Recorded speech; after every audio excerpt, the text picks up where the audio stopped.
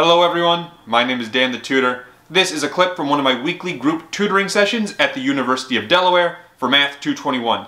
If you have any questions, please leave them in the comments below. Thank you and enjoy. Oh yeah, that's it for exponential functions. Now I'm going to move on to exponential derivatives. Exponential derivatives.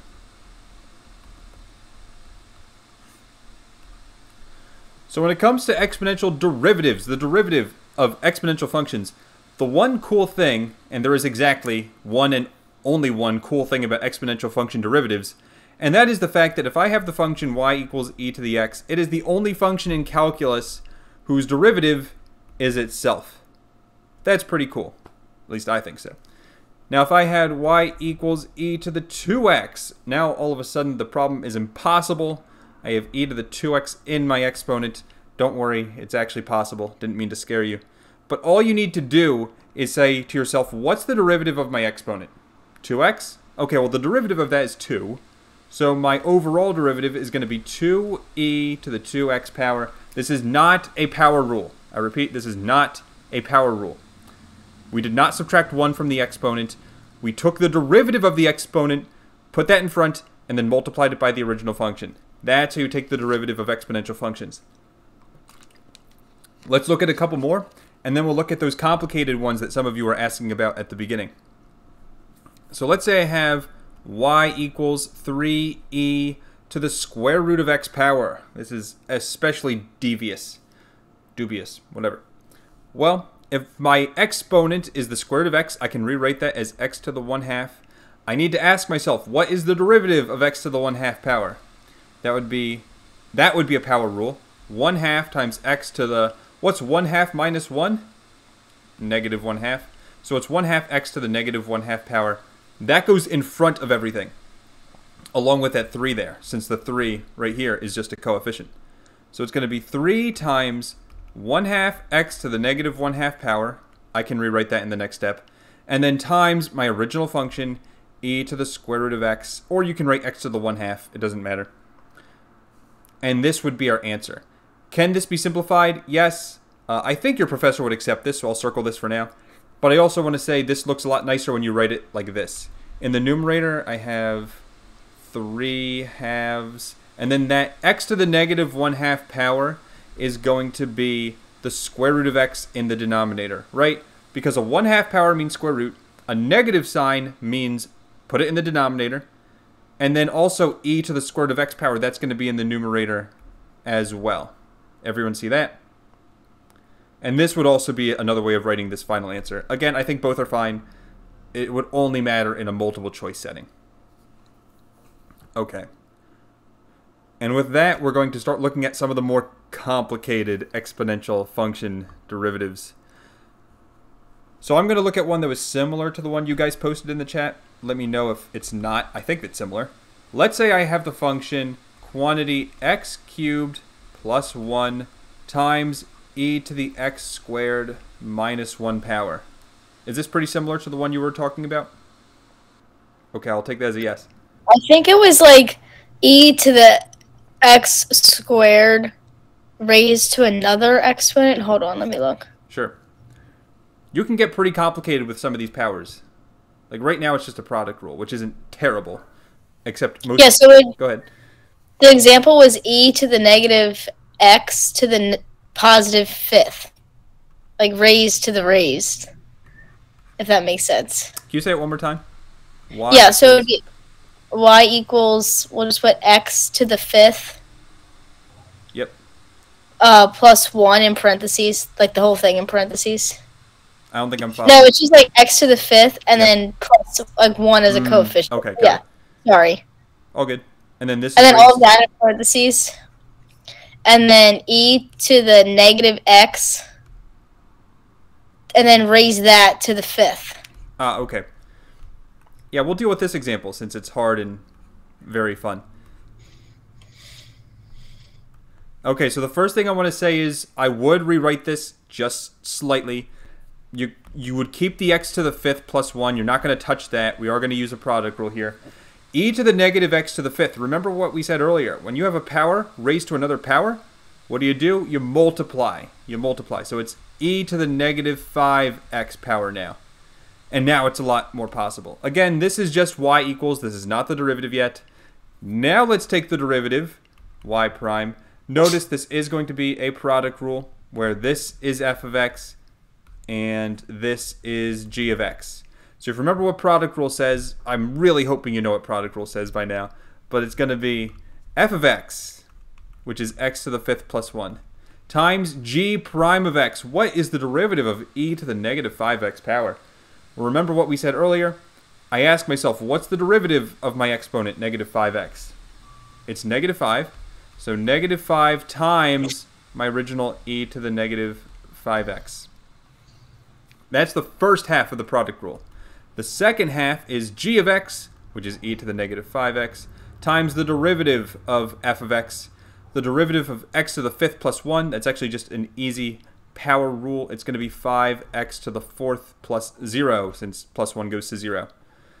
This is it. You can simplify it a bunch, I'm sure. I'm just going to keep this as the final answer. You get the gist. Any questions on that one? No, thank you. Great. I just had a question. Yep. When you see E, Yep. like, I don't know when to differentiate from using, like, ln. You know what I mean? E versus ln. Are you saying that... Like... Go ahead. I don't know how to...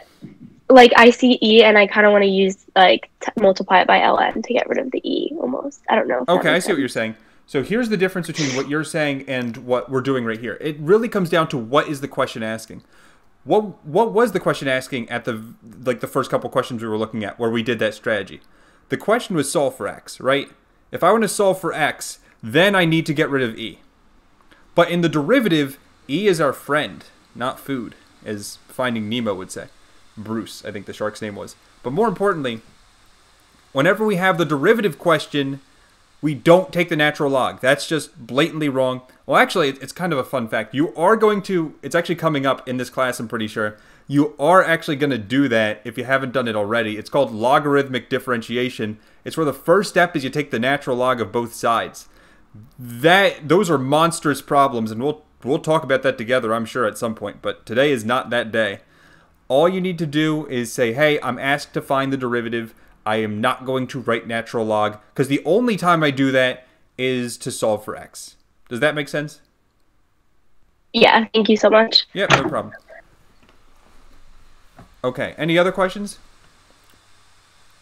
If you were to simplify this, how would you do it? Because that's what I was confused on. That's a good question. So most people love to just say, oh, I'm done with this. I don't want to even simplify it. Those kids are lazy, and I'm glad you asked that question. So let's see what this would be if I simplify. There's two things I would say when it comes to simplifying that you need to be aware of. Number one, negative exponents need to go in the denominator for proper simplification. And two, you need to combine any coefficients you have and put them out in front of everything else. So what does that mean? Number one, this first term here, I see this negative 5 here. That's a coefficient. I'm going to write that out in front. Negative 5 times the quantity x to the 5th plus 1. That's in the numerator. And the denominator, I now have e to the positive 5x power, right? Because that negative sign becomes positive in the denominator like this. Then plus, there's going to be another fraction bar because I see the negative exponent. In my numerator, I just have 5x to the 4th. My denominator is e to the 5x power. You see that we have the same denominator here. If we wanted to, we could write this under just one fraction bar. So my numerator could be negative 5. I'll even distribute this negative 5 to both terms because I can do that too. Negative 5x to the 5th minus 5 plus 5x to the 4th. All of that is divided by e to the 5x. And at this point, you can like factor out a 5. You can do a couple other things, but really this is about as simplified as we can get. Do you need to make it this simplified on the test? Probably not. I'd be surprised if you needed to. But in case you're curious, this is what I do. Again, the two strategies are, if I have a negative exponent, I'm writing that thing in the denominator. And if I have a coefficient, like my 5x there, then I'm going to write that out in front of everything else. Any questions? Thank you. You're welcome. Okay, now we're going to move on to some other fun problems. Anyone still writing? Good. Okay, so now let's keep going with derivatives. This time it's going to be, well, I don't want to tell you what rule it is, but it'll be a rule. Let's say I have f of x is equal to quantity e to the negative 2x plus 1. That's all going to be raised to the, let's say, third power. So for this one, you think about what rule is this? What rule is this? Any takers? Any guesses? Chain rule. It is chain rule. How do we do the chain rule? Great question. So the derivative is going to be f prime of x equals, remember with the chain rule, I work from the outside in. What's the outer function going on here? It's this cubed on the outside. I deal with that first. It's a power rule, so I pull the 3 out in front, times the original function, e to the negative 2x plus 1. Now it's raised to the 3 minus 1 power, so 2. And after I do this, we're not done yet, then I'm going to multiply this. This is where the chain rule comes in. What's the derivative of my inside? E to the negative 2x plus 1. Don't shout it out. I'm sure some of you are smart. You don't need to prove it to the rest of us. The only person who has to prove that they're smart is me, and that's because I'm most important. Don't forget it. So again, I ask myself, what is the derivative of my exponent? Negative 2x. I know that derivative is negative 2. And then I multiply this by my original e to the negative 2x power. And then the derivative of the plus 1 just goes away. So that's it. This is a perfectly good final answer. Again, if you're curious on how we would simplify this, first I want to say this. Because of this squared out here, this whole thing, I'm going to circle in blue, this whole thing cannot be simplified like this part alone. Everything else can be, though. So I can combine this 3, I can combine this negative 2 to give me negative 6. I can also write this e to the 2x out in front, or e to the negative 2x. And then times the quantity e to the negative 2x plus 1. That whole thing is squared. And like I said earlier, if you want this to be as simplified as possible, you should put the negative exponents in the denominator. So I'm not going to... I'm deciding whether or not I want to. I don't care. I'm just going to keep it like this. You get the picture. So again, this was the chain rule. And of course, we are going to look at a quotient rule problem. That's coming up right now. So here's the last derivative question I have for exponential functions. Let's say I have g of x is equal to e to the 3x minus 1 divided by e to the x. And I want to take the derivative of this. Now, if I wanted to, I would use the quotient rule. What does the quotient rule say? What does the quotient rule say? If my numerator is f of x and my denominator is g of x, then my derivative is going to be g of x times f prime of x minus f of x times g prime of x. Hopefully you all know this. Divided by g of x, that whole thing squared. Now, I've got some good news for us. We can, if we want to, we can do all of this. We can take the derivative of the numerator, denominator, plug everything into the formula, or we can use our properties of exponents and completely avoid the quotient rule altogether. What do I mean by that? Notice I have e to the 3x minus 1 divided by e to the x. Those numbers have the same base, which means I can rewrite this original function before I take the derivative as e to the 3x minus 1 minus my denominator, so minus x. This simplifies to e to the 2x minus 1. Now if I take the derivative of this, notice this is so much easier. So much easier. So always look out for that. Whenever it's the same base, see if you can simplify. It's going to make your life a lot easier. So now g prime of x, we can take the derivative. What's my derivative of my exponent? 2x minus 1. It's just 2. So 2 times my original e to the 2x minus 1. There we go. Any questions on that? That's going to pretty much wrap up my talk on exponential derivatives. I'm going to move on to the next topic, which is logarithmic functions. Don't forget to like and subscribe. If you want me to start doing free weekly group sessions at your university, please post in the comments below or email me at dan@danthetutor.com. Thanks everyone. Bye-bye.